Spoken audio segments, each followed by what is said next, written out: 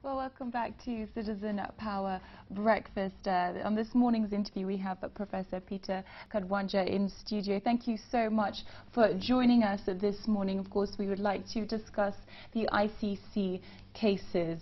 Now, Kenya has engaged in a very vigorous campaign with ICC member states at the Assembly of State Parties, in which they are trying to propose an amendment to shield sitting heads of state from prosecution while in trial.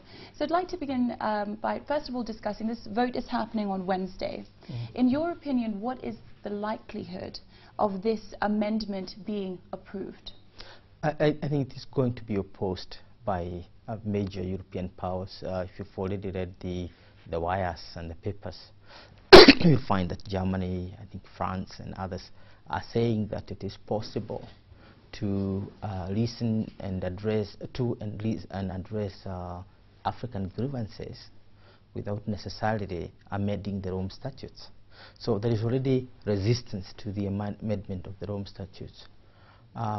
What Kenya and Africa, meaning African Union, are asking for is basically a major transformation of the ICC, which means that you remove the immunity clause, or rather the clause that takes away the immunity of heads of state and basically levels everyone who appears before the court. I think that's going to be resisted by the major, particularly the European powers. Remember, it is also that clause of the immunity of the heads of state that has ensured that America, Russia, India, China, and major world powers are not in the ICC because they don't want to subject their heads of state to non-immunity. So I think it has been an ideological issue from the outset. It will continue to be, and I don't think that it's going to be passed. That's one reason. The second reason, of course, is that it appears that it came as a second thought for Kenya and Africa, particularly when it became very clear that the UN initiative to get the deferral for Kenya was not going to work. Therefore, it was submitted outside the time limit that is required, which is 3 months. And therefore, there is discussion about considering that issue in a special session of ASP. When that comes, whether that happens is another matter, but as it stands now, it might be said that it is out of time, or rather it was submitted outside the prescribed time. And it's not just that proposal or amendment, shall I say. There's also this proposal to amend Article 63, which states that a person must be physically present, and of course to amend that so that who can attend trial via video link. So considering what you've just said in terms of the time limit, these proposals should have been submitted 3 months before the meeting, and they have been done in fact 3 weeks before. So what are the possibilities of these being considered in light of the time frame? Well, let's say, first of all, say that the Kenyan case is a very special case. Remember, it is taking place against resistance by civil society organizations, major powers globally, but at the same time, it is supported by major powers internationally: China, Russia, the entire of Africa, which are 55 countries. It is also supported by a major Asian bloc, small country, and also some Latin American states, although Kenya has not done a major job, campaign work in Latin America. The main issue here is basically that even though Kenya may not get what it has managed to turn this issue into a high political issue. So the consideration for changes that might be made, the concessions that the world might make will just be for the purpose of not ameliorating Kenya or responding to Kenya, but basically healing the global community. The Kenyan case has really caused ruptures, and there is no doubt about it. Already as we speak, there is a major confrontation between the United Nations Security Council and the African Union. And I can tell you by January, February, the kind of rhetoric you're going to find in Addis Ababa is going to be worrying. Because basically they voted out an African Union vote. That was not a Kenyan vote. It was an African Union vote. And it was basically a humble request. Remember, they sent a high-level team, or what they call a contact group of 5, led by the chairman of the African Union, who is the president of a state. So it was a very high-powered kind of a campaign. Within that context, therefore, we expect some cosmetic changes within the Rome Statutes, whether it's within the prescribed law or not, but some changes are going to occur. One of the changes you might find being pushed is this one of the accused in Kenya, basically by being allowed not to attend physically. There is another reason for that. The reason is that the argument that was put in the Security Council for Kenya to be given a deferral was a peace and security argument. Yeah. It was not a justice argument. And it is very, very clear from Westgate, from the ongoing threats, even not to Kenya alone, even to the neighbors. Even within, like now, the refugees are supposed to go back to Somalia. Why can't they go back? If they can't go back immediately, so you're saying Somalia is a threat. And Kenya is not just a country that is threatened internally, but it's a country that has one of the largest forces inside Somalia. And here you want to nip the head of the commander-in-chief of those armed forces in Somalia. So the peace and security argument has merits. And in that case, Kenya, the whole idea of the president and the deputy president appearing at the ICC is going to be a little bit difficult.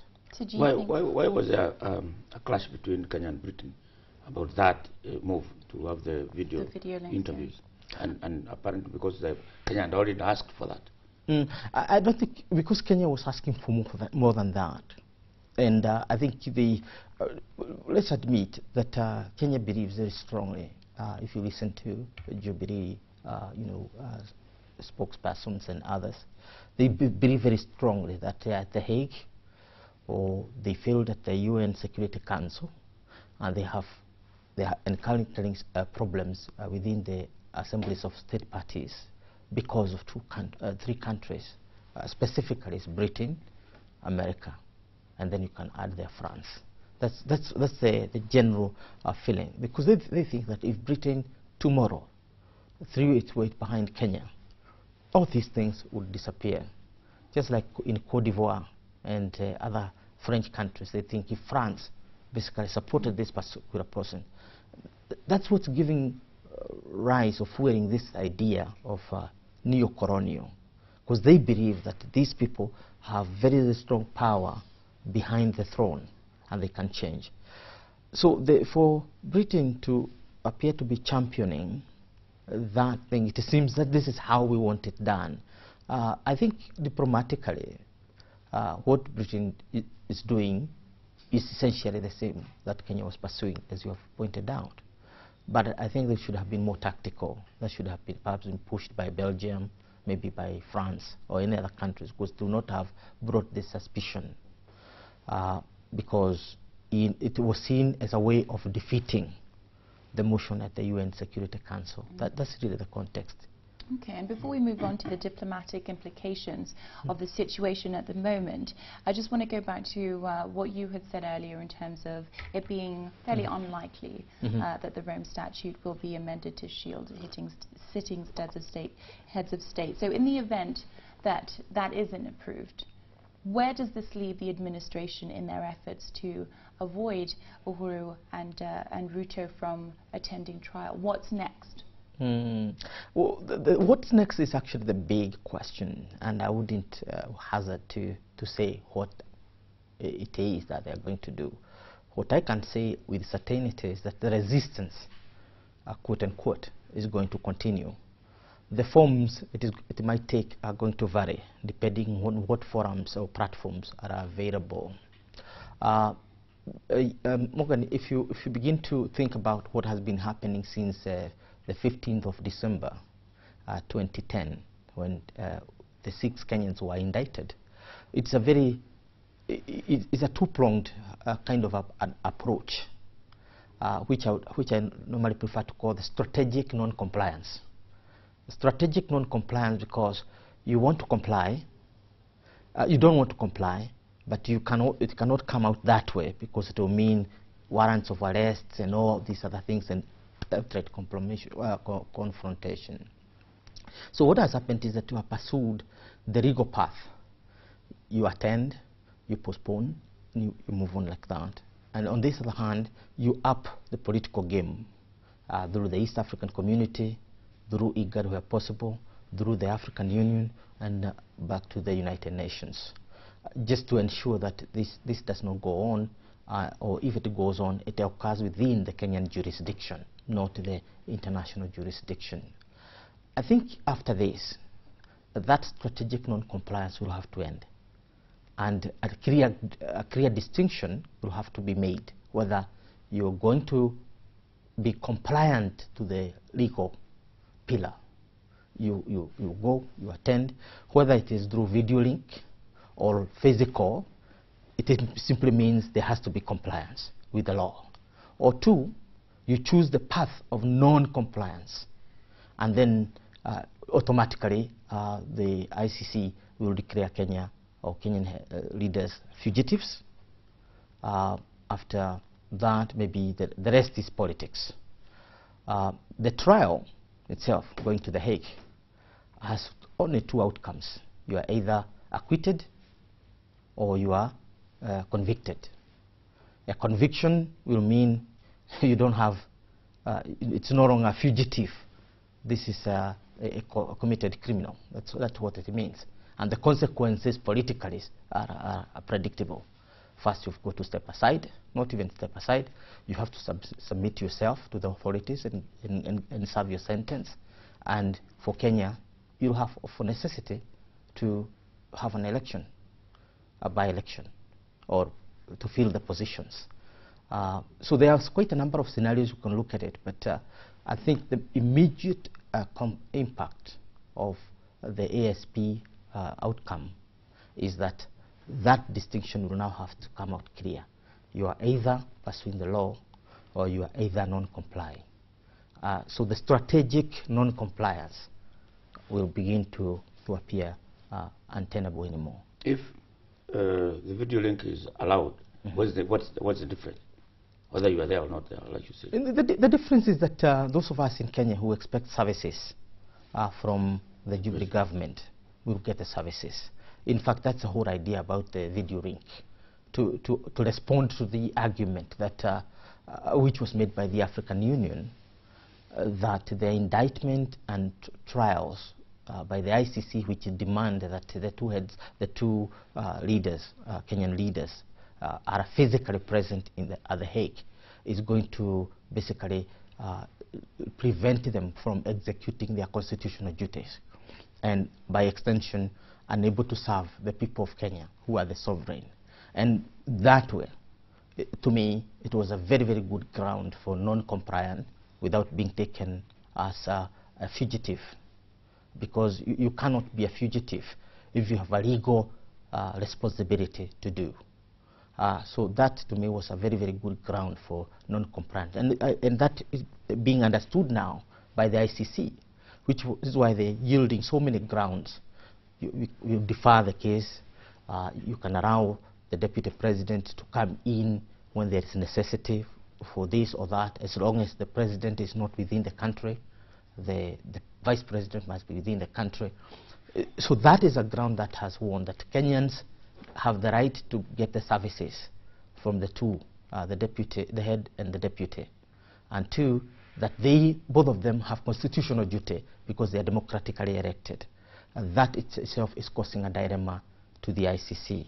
But at the same time, the coming in of the video link will mean that they are within the country, they can be sent to They may not necessarily have to answer questions. So they'll be able to serve the country. Of course, economically, it's going to save Kenya a lot of money because you don't have to have your head of state, outside there. And you know what a presidential visit outside a country means. In America, for Obama to leave America, for example, when he came to Africa the other time, it cost about some $100 million just coming in. So it's very expensive for Kenya as a small country even to be tried at The Hague. Already you can see when the deputy president is coming to the country after The Hague, you can see a fatigued person, a person who is really weighed down by that situation, and that kind of a person cannot give services to the Kenyans. So that's really where the argument lies. If that the video link is done, does that mean the president may not be able to consult the lawyer, because the lawyer may be at The Hague and he himself will be here, or the lawyer and the president will be here, the video? What the technical word, what does that mean? But I'm telling you, where we have reached in terms of the technology, for those who are technologically suave, yeah. You can do it. Not just doing it. Rome is like next to yourself. It's like you can greet the person at The Hague. Technology, I mean, these days, you can even upload the entire of the data in the Republic in one Dropbox, and it is there. Any document can reach the next destination within seconds, not hours, within seconds. So I don't think, not just a video link, I think the language used by the United Nations was not a video link. It is basically technology, that video technology or that kind of related technology, because it's a whole gamut of technological support.